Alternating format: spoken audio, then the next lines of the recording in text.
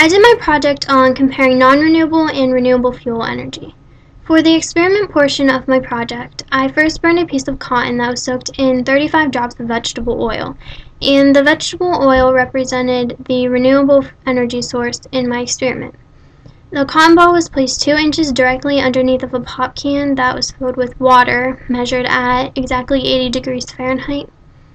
I timed how long the cotton burned for, and then as soon as it stopped burning completely, I stopped my stopwatch and I measured the water temperature.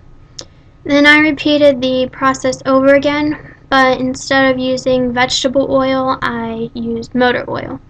And the motor oil represented the non-renewable energy source in my experiment.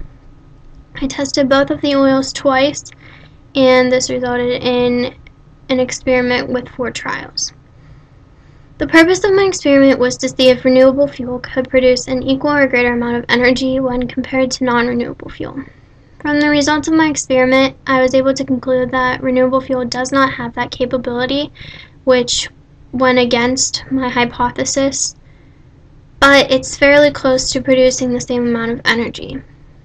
After calculating the percent change of each trial, I noticed that the greatest difference between the 2 oils was only 5%, and that percentage came from the second trial that I did of each oil. During the first trial, there was only a 1.5% difference between the 2. Based on the 2 percentage change that I got, I don't think that it's impossible to replace a non-renewable fuel with a renewable fuel source.